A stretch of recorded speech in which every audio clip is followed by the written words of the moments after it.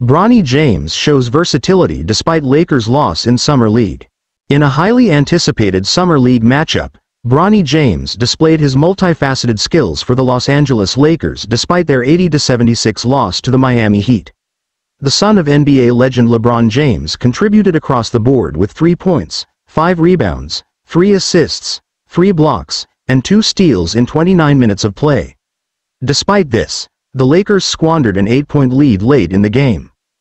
Dalton Knecht, the Lakers' first-round pick, shined with a game-high 20 points and 9 rebounds, showcasing promise for the young squad. Meanwhile, Keshad Johnson and Alonzo Williams led the Heat's charge with impressive performances of their own, each contributing 21 points and 9 rebounds. While social media highlighted both his defensive prowess and a few challenging moments, Bronny's impact on the court was evident.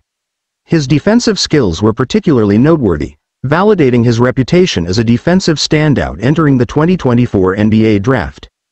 Looking ahead, Bronny's development remains a focal point for the Lakers, who secured him with a significant 4-year contract after selecting him 55th overall. As he continues to hone his game alongside his father, LeBron James, anticipation builds for their historic potential as the NBA's first father-son duo to play together. Despite the loss, Bronny James's performance underscores his growing presence in the league and his potential to make a lasting impact on the court.